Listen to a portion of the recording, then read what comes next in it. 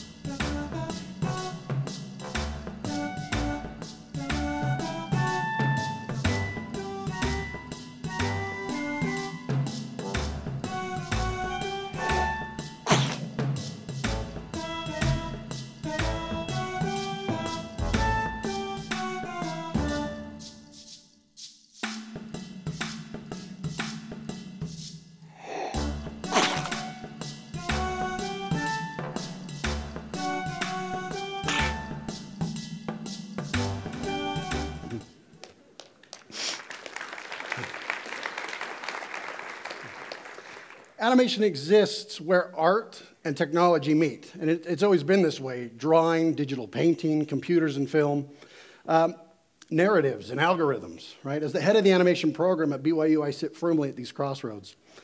Back in December, we were able to host Russell Hicks, who's the head of the creative director for Nickelodeon Studios, and I told him this story, kind of facetiously making fun of this charter school. Told him the story about the charter school visit I had made, and he said, don't people realize that everything we wear, everything we have and use, the cars we drive, the homes we live in, was first created by a designer?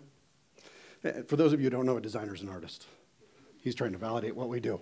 Anyway, in addition to that, I could talk at length about the value, just the pure value of art, from the Greeks to the Renaissance to the modernists: music, dance, theater, architecture, the use of art in religion, the use of illustration and photography and marketing, the impact of television and film, and yes, even the use of art in video games.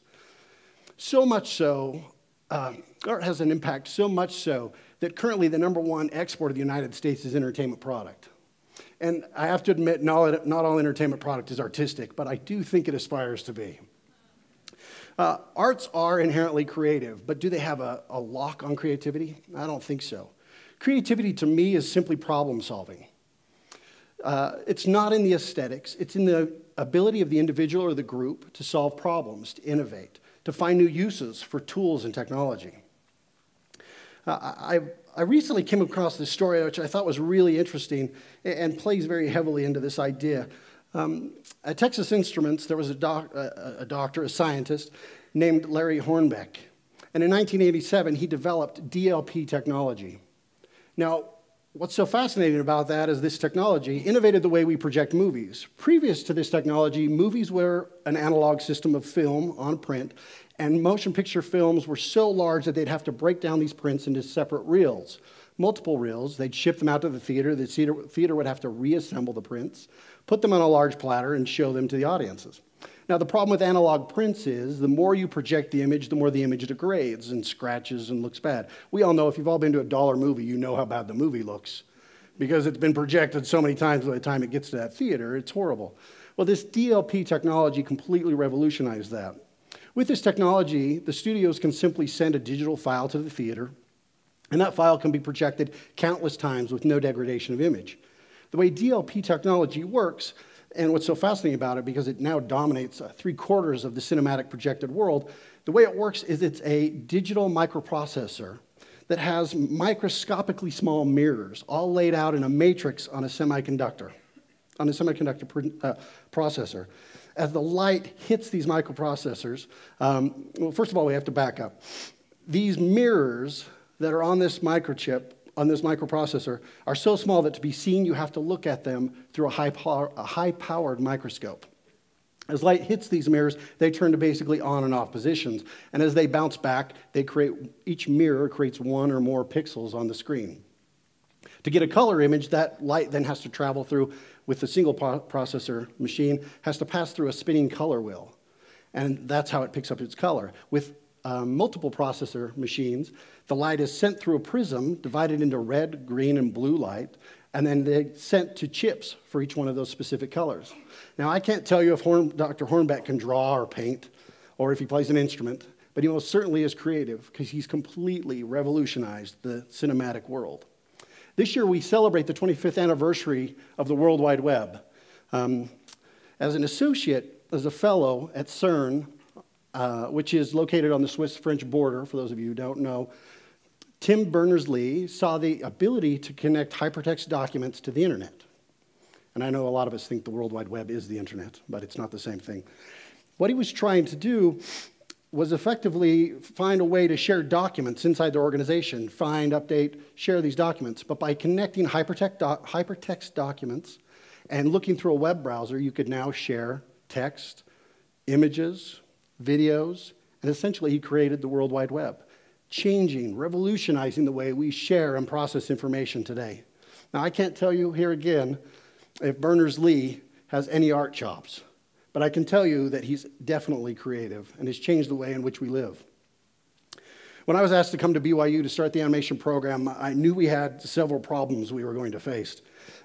First of all, animation is inherently an artistic process, and BYU tends to accept students based on their academic prowess. And I'm not saying academics aren't artistic, but they are somewhat separate skill sets and smarts, right? Additionally, BYU is a religious institution, and you have to take religion courses. These are things we really like here, but it takes you away from some of your other studies, to the level that by the time you graduate from BYU, you're only a few classes shy of a minor in religion.